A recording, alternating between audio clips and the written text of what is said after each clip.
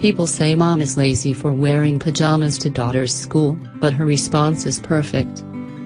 The head of Skerne Park Academy in Darlington, UK, recently wrote a letter to all parents asking them not to wear pajamas while dropping children off at school.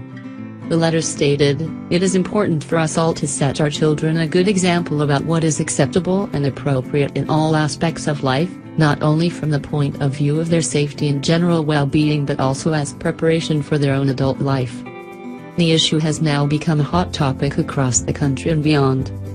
Milnes is a 33-year-old mother from the UK after collapsing in 2013. Angela was diagnosed with adrenal insufficiency and growth hormone deficiency.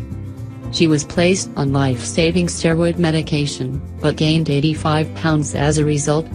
She suffered chronic pain, nausea, muscle weakness and brain fog.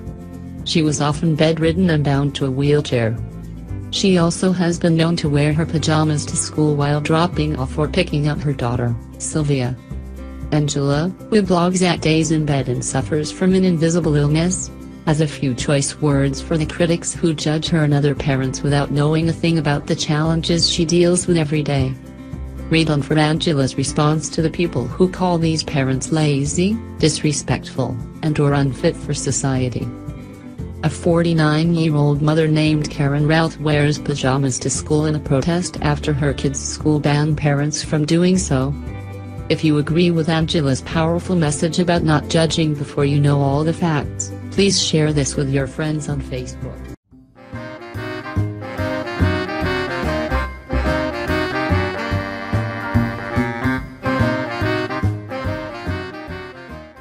People say mom is lazy for wearing pajamas to daughter's school, but her response is perfect.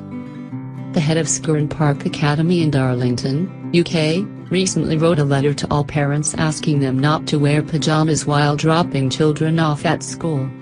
The letter stated, "It is important for us all to set our children a good example about what is acceptable and appropriate in all aspects of life, not only from the point of view of their safety and general well-being but also as preparation for their own adult life." The issue has now become a hot topic across the country and beyond.